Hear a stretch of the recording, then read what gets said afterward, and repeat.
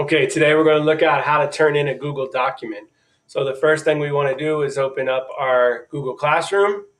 Once we open up our classes, we're going to go to the ones that I'm going to work with so I can show you from a student perspective. I'm in Mr. C's special ones class. You know how that guy is. At least it wasn't the Green Bay Packers page or something. So now we're going to take this page, we're going to open up, and I have an assignment.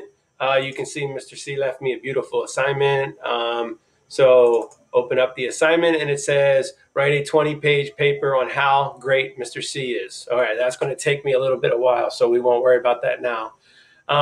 So right here, so we got over on our right-hand side right here, it says your work. You want to add or create. So now if you already have a document created, you're going to click add or create, and you're going to get that from your Google Drive. If you're going to create one right here, and this is what I recommend, if you're going to have a Google document, you just go ahead, and if I click on documents, it automatically is going to create it for me in this classroom, and I don't have to find it in Google Drive. It'll already be in this class when I open it up, and there it is. So it already titles it with your name and the title of the document. All right, now, if you already created your document, got it?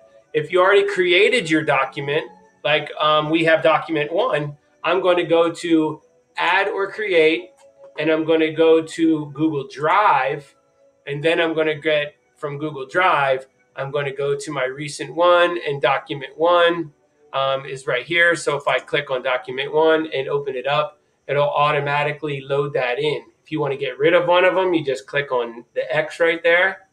And that gets rid of a document for you. And that's the one I want to. So once you're here, you click turn in, and again, turn in. So once you do that, it'll say unsubmit. So now you realize, oh my gosh, I have corrections I need to make. If you click unsubmit, it automatically takes that back out of the work.